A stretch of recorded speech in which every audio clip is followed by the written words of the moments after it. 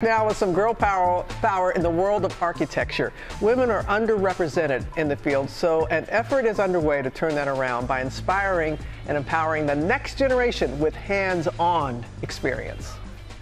I just love to build and create and design, and I would always look at buildings and say, I wish I could do something like that. Down in Dallas, where's the measuring tape? They need to get some measurements over here. These young girls are building the blueprint for their futures. We did the X because it was to put more support, because this is a rock climbing wall. It's more enjoyable to get hands in and understand what's going on.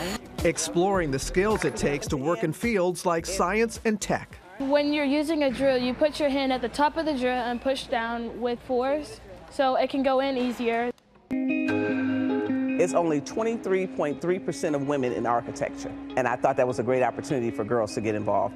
Also, less than 1% of architects are black women. We got a couple more hammerers over here that need to help out. That hits the nail on the head for the program's founder, Kelly Flowers, who runs the organization Women Leading Technology. I want you to try different fields, try different industries, have those hands-on experiences so you can find what you love to do. Kelly and her team teaching girls crash courses in architecture,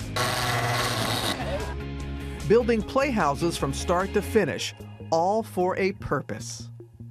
We actually build these homes and we donate them to women and children's shelters. This one that we're building today, we're building a Barbie dream house that we're building for kids at a community center. Each 4-foot-tall unit providing joy and comfort to their community. They're innovative, they're creative, they're out-of-the-box thinkers. And these babies, this would have been a mansion. Do you understand? The girls behind the drills hope to one day transform tiny homes into shelter for the homeless. We need all different ideas to kind of figure out a way of making buildings that actually help people and keep people safe. I always like giving back to the community as much as I can and doing what I love. Whatever it is that you want to do it. Whatever it is you want to do it. And this weekend, Women Leading Technology will be trading those pink helmets for evening gowns when they host their 4th annual gala. It is being called a night of intrigue and empowerment. Proceeds going to the organization's initiative to boost STEAM knowledge. Have you heard about this? S-T-E-A-A-M, different from STEM. It stands for Science, Technology, Engineering, Arts, Architecture, and Mathematics. That's great. Yeah.